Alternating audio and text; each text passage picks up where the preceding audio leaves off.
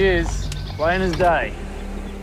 All right, so we grabbed a bit of extra gear this morning because we're gonna try and set up a pulley system with a couple of pulley blocks, well, three pulley blocks, and try and get it up high into one of those trees there, get a good anchor point, and then get this bike up into the shallows here where we can manhandle it a bit more and get these floats onto it and get it up floating on the top of the water. We got ropes, we got pulleys, we got things going everywhere. There's a massive big high embankment. Simon's up the top and he's running lines through pulleys and stuff like that. I'm down the bottom trying to work out what's happening down this end. There's an end for the quad bike. We've then got to get pulley blocks onto the front of the quad bike, so we had to lift that up. It's just all going on. Is there D-shackles down there? Should be one for each pulley block. Well, there must be one still in the front of the tinnie then, hopefully. Behind us is deep, dark water. A crocodile could be just sitting there looking at us the whole time, just waiting to come in for the kill. Come on down.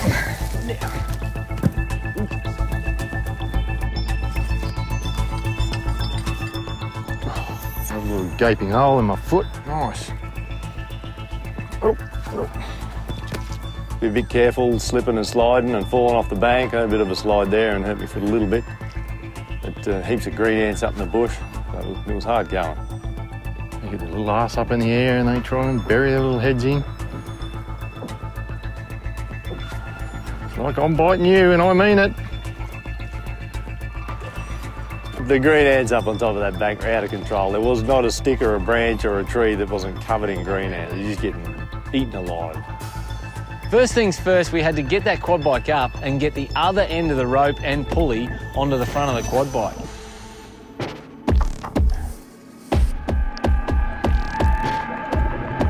So Simon's got his head in the water and I'm sort of on top trying to hold the quad bike up. So I'm using all my strength to hold it up while he's down there hooking stuff on.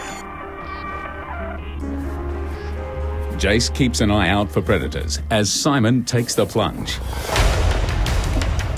With limited underwater vision and under the threat of croc attack, Simon works hard and fast to connect the pulley system to the base of the upturned quad bike as Jace takes the weight.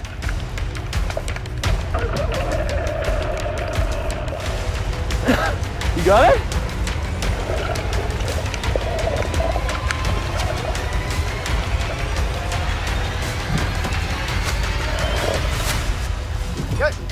Got it? Woo!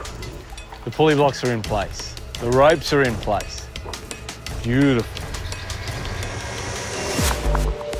The plan is to use 3 pulleys to significantly reduce the force required to lift the quad out of the river. The tinnie will provide that force by accelerating away from the riverbank. So I'm going to try and help pull it up from the water up onto the shoreline. And Simon's going to pull, using the outboard, pull on the end of the rope to try and get that pulley system to work and drag that thing out of the water.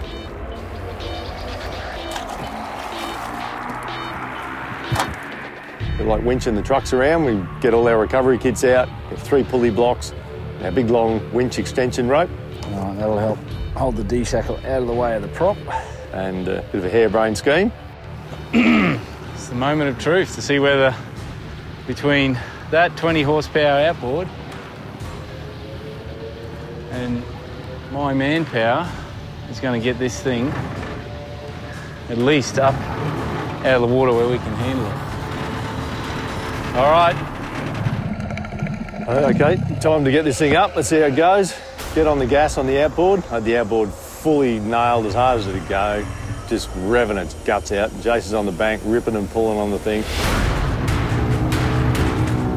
Go, go, go, go. We're good, we're good, we're good. With the outboard screaming that way and me hanging off the other end, it's still requiring a lot of effort, a lot of physical effort. And I'm yanking, but the thing is, it starts moving. Come on!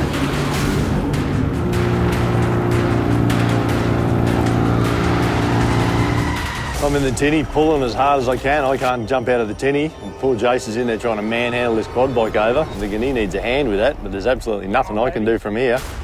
But come on, mate, put those little muscles of yours to use and turn that thing upright. So I jump in the water then. I'm not even thinking about crocodiles, nothing. I'm just thinking about getting this quad bike on its wheels and out of the water.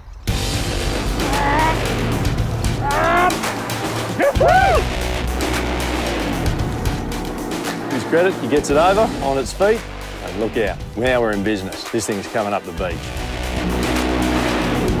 Go!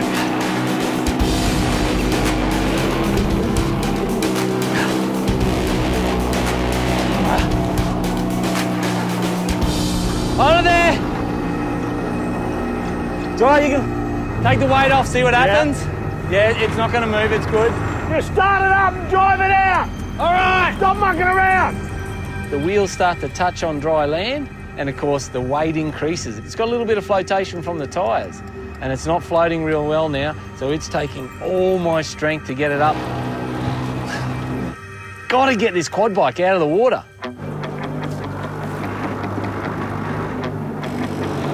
Yeah, neutral, that's a good idea. Yeah, the pump brake too, Jace. Ha! Simon is full noise on that outboard. Giving it all she's got. Come on, baby! Come on! And then half the quad bike comes up out of the water onto the shoreline, and I've just gone, you beauty. It's awesome. We're in the middle of nowhere, stuck, you know, quad bike on the bottom of the riverbed, and we now got this thing from 3 or 4 metres of water on the bottom to sitting half on the riverbank. We're actually getting this. Hey, Jay! Woohoo!